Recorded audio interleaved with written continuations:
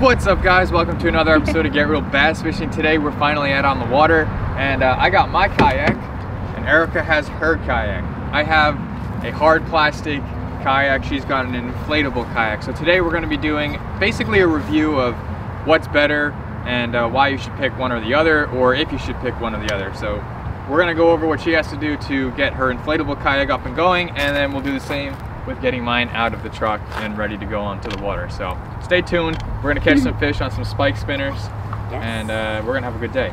We are. Finally, I got one fish yesterday. Hopefully we get more today. I still have not caught a fish yet this year, so she'll do it today. We have a nice south-southeast wind, and this little area is a west to east opening, so we should be good on wind and get her some fish. Nice.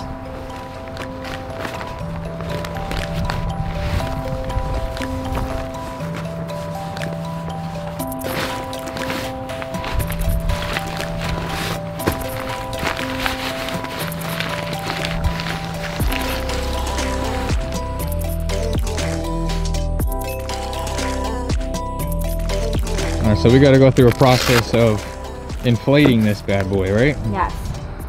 So I have an Aqua Glide. I bought this last year. Actually, it's called a Chinook 90. I bought this last year. I got it on sale like right before the Rona, and I have a Mini Cooper, so I don't have the means of having a bigger kayak. But and I'm also really small, so like to me, like portage would be an issue like if I had a big kayak. So this weighs maybe, I don't know, 20 pounds, and it comes in a bag that has straps and I can carry it, which is the cool part.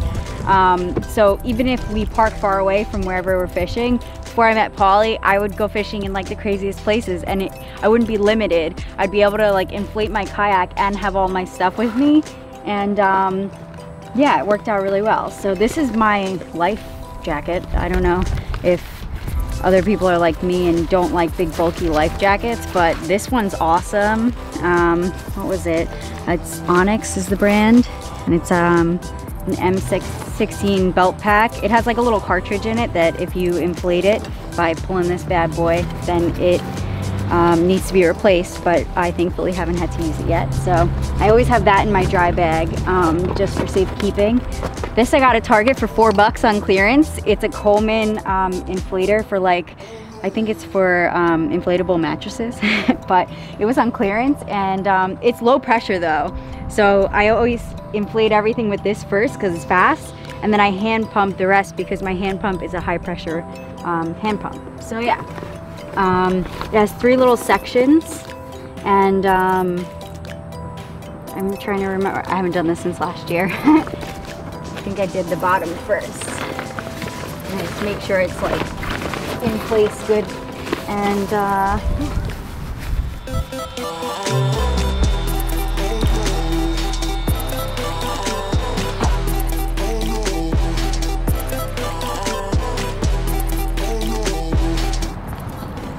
okay. This is my high pressure pump. This one was expensive, which kind of stunk. Like I thought this was going to be a cheap thing, because I think I spent $350 on my kayak, and all in all I spent around $500. I have everything I possibly could need: the life jacket, the pumps, and my paddle too, and everything. All in all, it was like $500. So these are the adapters for my pump. The one downside of this is like all 3 of these valves are not the same size. I don't know why the company would do that. I think it's silly.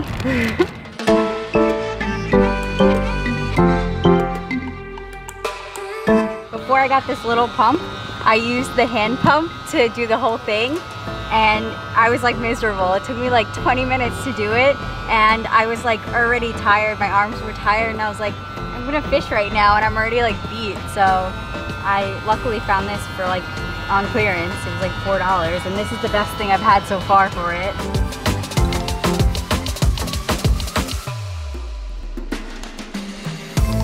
Alright, so that was Erica pumping up her inflatable kayak, and we'll post however long it took below her videos, but this is going to be me unloading my hard plastic kayak out of my pickup truck. I've always owned a pickup truck, so Never really needed an inflatable kayak like her because I never had a small car, but I've always owned pickup trucks, so I have a hard plastic, and we're gonna take this bad boy out. I have 2 straps on it hooked up into the front and the back just because of how it's angled right now. But let's get to it. First, we're gonna take off the first one, the back.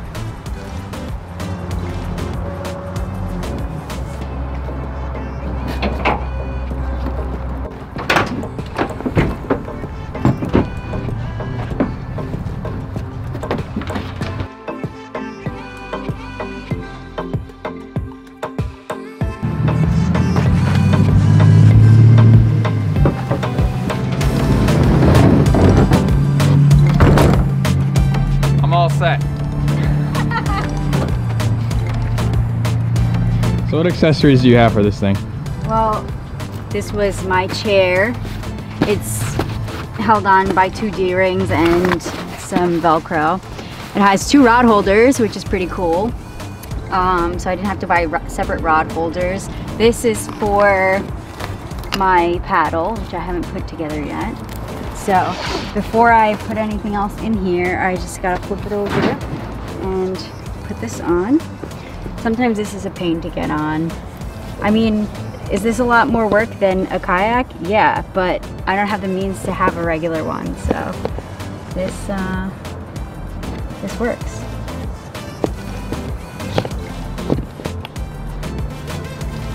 So now it'll actually track somewhat.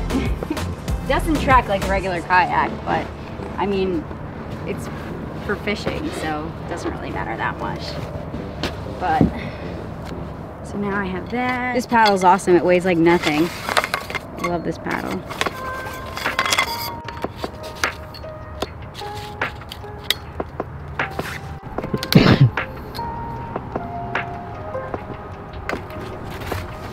All right, here we go. We got her inflatable already, my hard plastic kayak already. We're gonna head out. We're gonna use some spike spinners, my homemade spike spinners, because this is the time to catch fish on them. They always catch fish. Let's go. Let's go kayaking.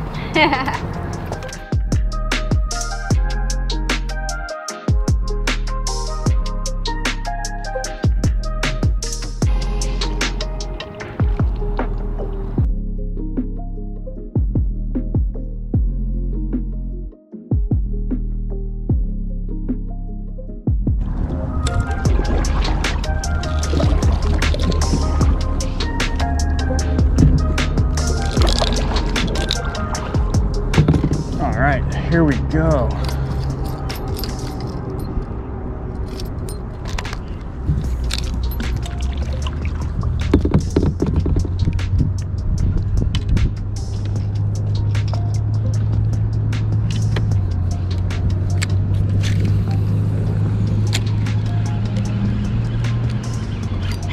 First cast. Nice.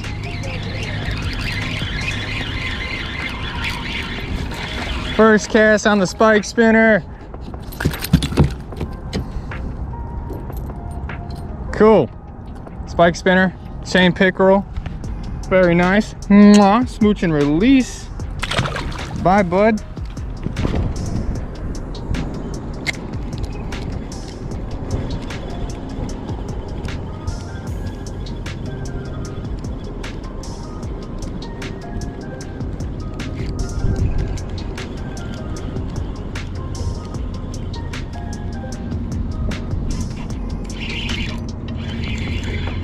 Another one.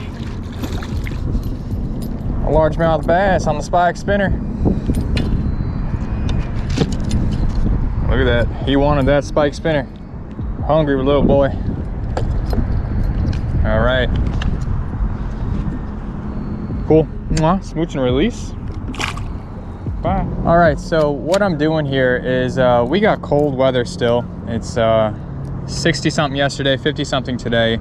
Cold nights, and it's pretty windy, but the spike spinner, which is what I have here, is what I made. This is like my favorite bait to throw. I've worked on this for 6 years, and I've caught plenty of fish in this time of weather with this kind of conditions. But we're currently in a river on Long Island, New York, throwing my spike spinners. We're working the banks. We have current coming in this way. Right here, we're in a channel, and we have a south wind, which is to my back, so it's blowing everything this way. So I'm throwing baits towards the shore, working them close in the channel where the baits would be pushing in, and the wind pushing the baits that way.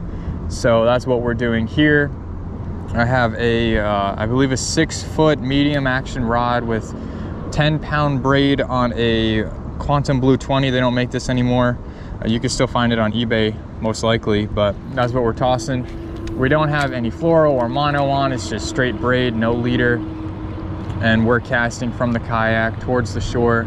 There's fish everywhere in this place. This is one of my favorite early spring places, strictly because of how shallow it is. So the water warms up a lot quicker than the deeper lakes. And the fish really don't have anywhere to go. Typically in the winter, the fish will go down deep into the deepest part of the lake, but this is not even a quarter mile long and it's shallow, so there's fish everywhere. You want to tell the people anything that you would improve about this kayak? Or a reason not to get it as opposed to a hard plastic? No. Well, I mean, if you can put a hard plastic kayak on your truck or car, then I would have one, but if you drive a little car and you want a kayak, then it's perfect. Well, you heard it first from her. If you are able to get a hard plastic kayak into your truck or on your car, then get it. I have 2 anchors on mine, so I wasn't spinning around when it was windy. She was spinning, but you can just solve that by putting the anchor in the front or the back, depending on where you're spinning. But yeah, it was pretty cool. I mean, to always have a kayak in your car or your truck, I'm actually thinking about getting one of those. I literally drove around my kayak in my trunk non-stop, and like if I found a cool spot to fish, I would stop, I would get out, it'd take me 10 minutes to set up, and I'd be on the water. So it's definitely convenient. Yes, that inflatable one is definitely more convenient than a hard plastic one. So if you're looking for convenience and want to get in the water anywhere with whatever vehicle you have, I would recommend getting the blow up one. So I hope this helps, and if you guys have any more questions, comment below, and we'll answer them the best that we can. Thank you guys for watching. Stay real, smooch and release, and what? And have some fun on the water. Nice. See you next time.